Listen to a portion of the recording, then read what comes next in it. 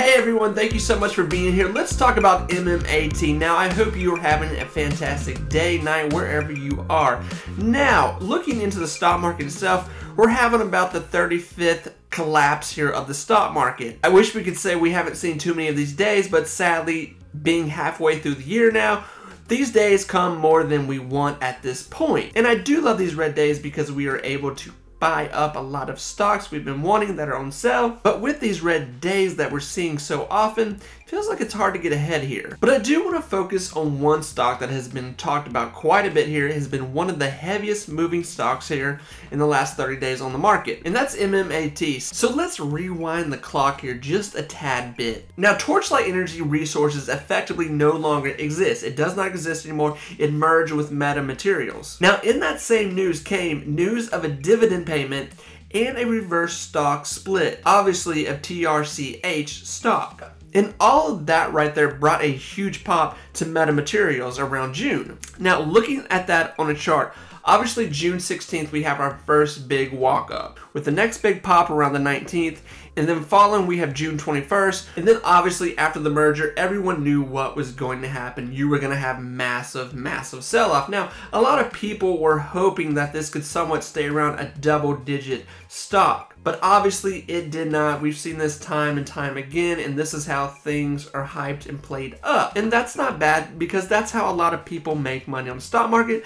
This is how a lot of stocks/companies make money off their stock in general. Incredibly positive news with Meta Materials. Meta Materials has $160 million in cash with nearly zero debt. So that is very rare, and that's very positive with a stock right now that is still very affordable to a day-to-day investor. Now, that cash will obviously be directed to be used towards Meta Materials development alone, since its newly purchased oil assets are being sold. But at this point, you're wondering, is this worth investing in? At this point, we've had the merger. These two companies have combined. One has taken in the other, and now we're left with a company, and we're wanting to know, what are the financials gonna look like even a year from now? So $168 million, yes, that's a lot of money.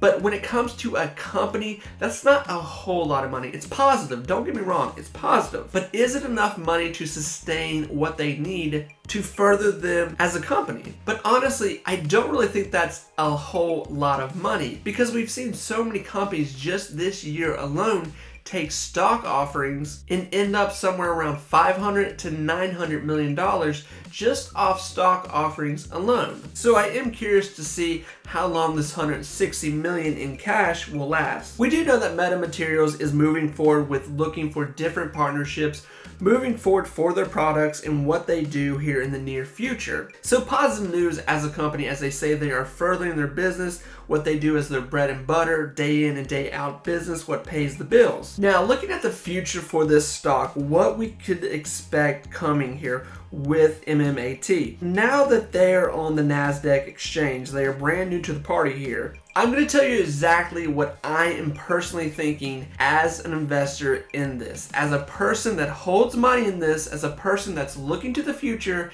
as a person who does not want to end up with crap stock here in the near future. Here is what we know, and here's what we have to rely on. Meta Materials announced the conclusion of a multi-year project to develop a non-invasive at-home glucose sensing device. This enables patients to measure their glucose levels without drawing blood.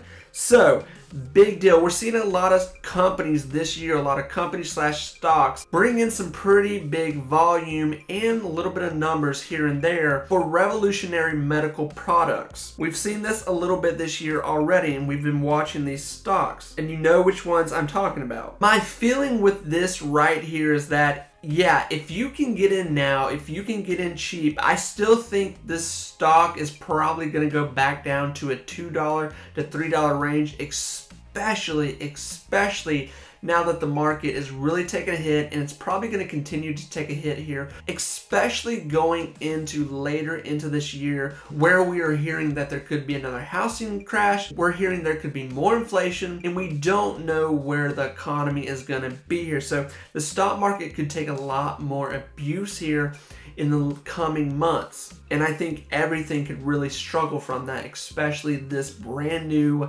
untouched stock here, especially when a lot of the big players, a lot of the volume has left already, and a lot of them are probably not coming back. They've got their money, they've pieced out, and they're gone. So like I said, this company just started trading on the NASDAQ June 20th after the reverse merger with Touchlight, which was an oil and gas producer. And yes, I realize how weird all of this is right now. Very unique situation we have here with this. Now the company raised $250 million in a deal to go after cutting edge materials technology. With less than $1 million in sales last quarter, the company is still in startup mode. Still in startup mode. Still in startup mode. So what does that mean right there? Does that mean staying at a $4 stock or going back to a penny stock until we see some good quarterlies come out here? You be the judge there. A lot of you know what that probably means. You're probably looking at a penny stock here in the next few months. So you're either very bullish on this or you are going to see this thing go up against a bear market. Now, I would say I'm bullish on this, but I am long bullish on this, friends. The product that they are developing, the product that they are coming out with, very revolutionary, very cool, probably going to make them tons and tons and tons of money. But that is going to take a minute. So when it comes to meta materials, do I think this is a great investment for the future of your portfolio? Yes, if this company can release this product to where it works, to where it's somewhat affordable to most general people, and they can get their hands on it, and we can start to see positive quarterlies come out with this company, yeah, you could be looking at a very nice stock you could be holding here in the near future. But like I said, this is going to take a minute. Don't expect a lot to happen here because this thing is still being thrown around right now with some pretty decent volume. There's still a lot of short trading going on right now with this stock, and people are still having fun with it. But I definitely expect to see this go back down to a 250 to a 350 range, play around right there. And if the stock market were to get even worse, yeah, this would definitely turn into a penny stock, a high penny stock, but nonetheless, it would take some abuse until we can start to see more positive news, because don't forget, this is going to take a minute and people are going to get bored, people are going to get impatient, and people are probably going to leave and go somewhere else. So friends, with all that said, I wish you all the luck with this one. I wish you all the luck in the stock market. And friends, remember, be positive, be you, and I will talk to you very soon. Best of luck, friends. Bye-bye.